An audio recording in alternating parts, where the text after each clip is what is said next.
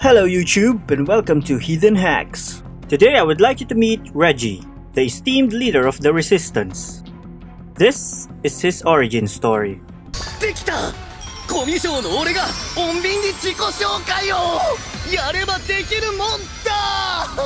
The creation of REGG-E was actually inspired by a meme that I saw on Reddit. And since my brain was a little fried from all the coding and thinking of what to do for future Arduino projects, I have decided to do something different. Genius. A DIY electronic parts figurine, from concept to creation. Let's go!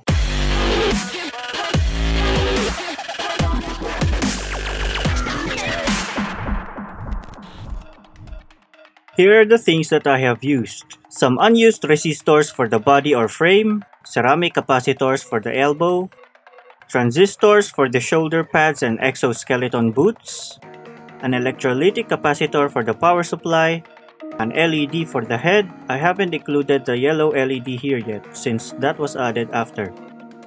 An SPDT switch to power the LEDs on or off, a button cell battery, and a circular magnet.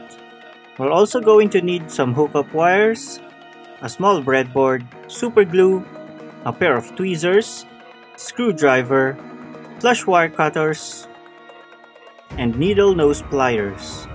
Okay, after downloading the images of the things that we will use using Google Images, I'm going to fire up my Photoshop and proceed on making the concept.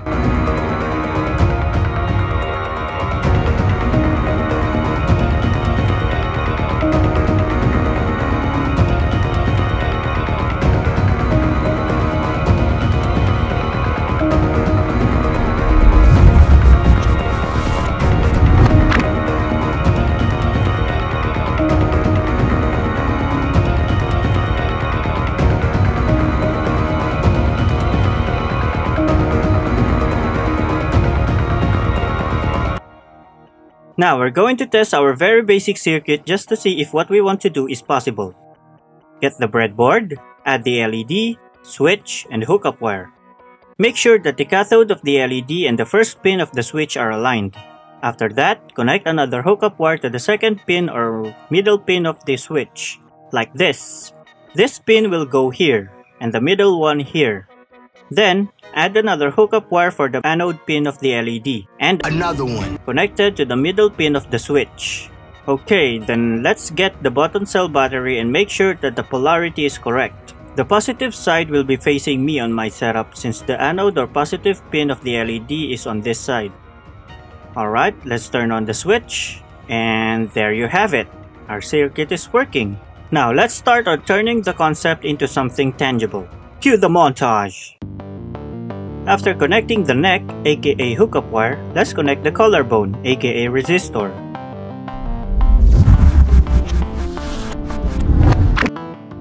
Then the shoulders.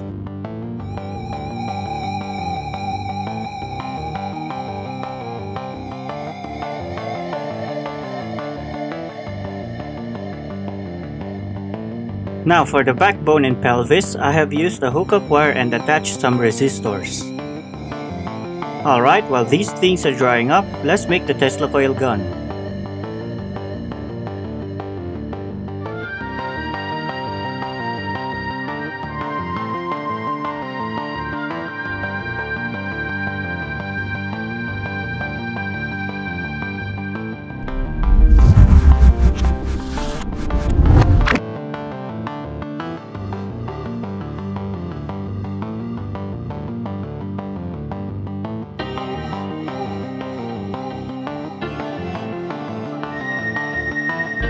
Then, while our gun is drying up, let's connect the collarbone to our backbone and pelvis.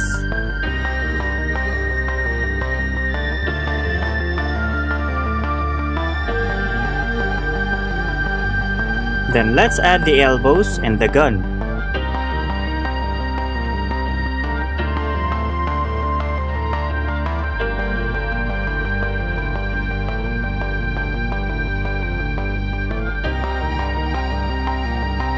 As you can see, it's slowly starting to take shape. Now it's time for some soldering. First, let's solder some leads onto the cathode and anode legs of the LEDs using the legs that we have removed from the resistors earlier.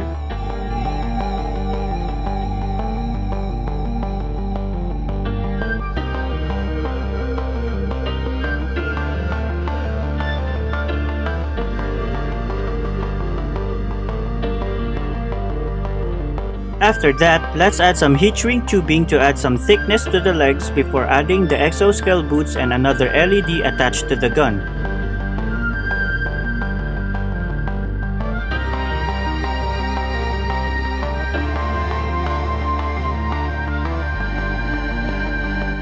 And there it is.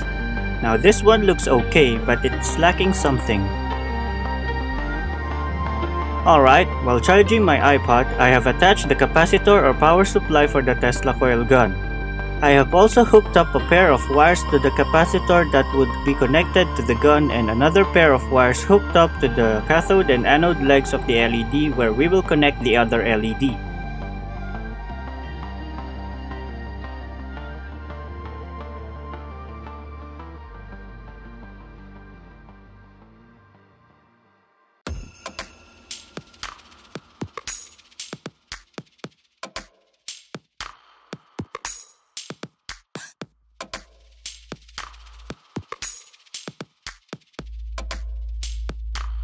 After that, the only thing that we need to do is the platform where REGG-E would stand and where we would conceal the switch and the battery. For the platform, I have used this lens cap from one of my smartphone lenses. As you can see, REGG-E fits perfectly on the platform. Now we need to make a small hole for the power leads from the switch and the battery.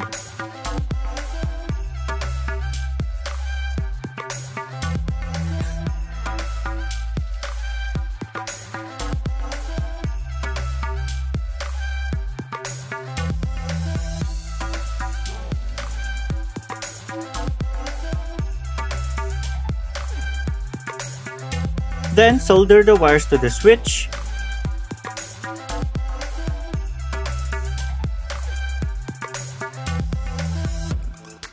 And here is REGG-E, finally done. I used super glue to attach the wire to the battery at first, but it was a wrong move. So I removed it and just used some clear packaging tape instead. And our circuit is still working. Pretty nice, eh? Very nice. Using super glue is the best way to do it, I think. It's a bit messy though since it's my first time and the tip of the super glue is a bit messed up, but it's okay. I'm really proud of it.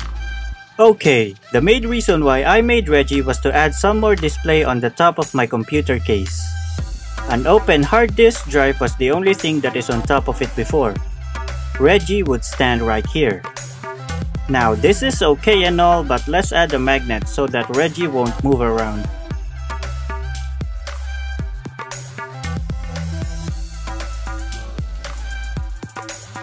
Alright, let's power it up.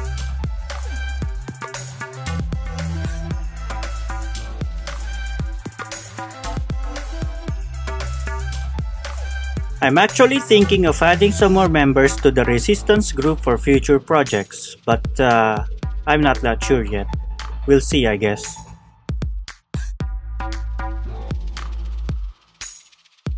Thanks for watching and see you again next week. Maybe.